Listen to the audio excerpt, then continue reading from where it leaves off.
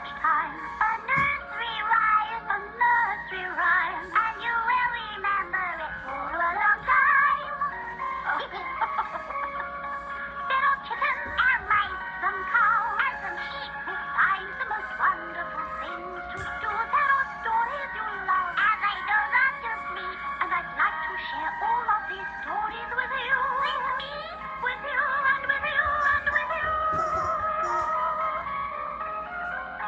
A nursery rhyme, a nursery rhyme. Please tell me a story. Okay, such time. A nursery rhyme, a nursery rhyme. Get comfortable. I'm ready. That's good, dear. Now here's our favorite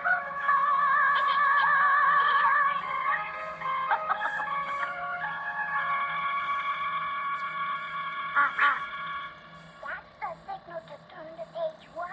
Did you do it? Hello, dear. I'm so happy to be with you again. I'd like to introduce you to a little friend of mine, Hector. Oh, now you remember Hector, don't you, dear? You met him in the story of the Ugly Duckling.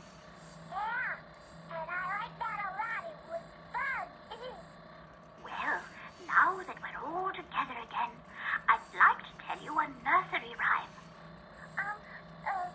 Is it okay if I look for my baseball cap for You have? Oh, well then, let me tell you this nursery rhyme. I think it just may help you find it. This nursery rhyme is called The Three Little Kittens. Then you'll find out how Hector meets the kittens and helps them solve their problems. Now, let's begin. The three little kittens lost their mittens, and they began to cry.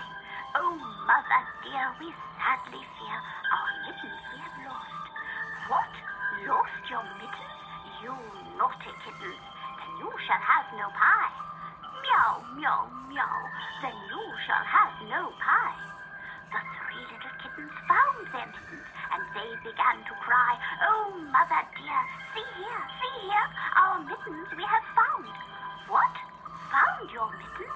Oh, you good little kittens, then you shall have some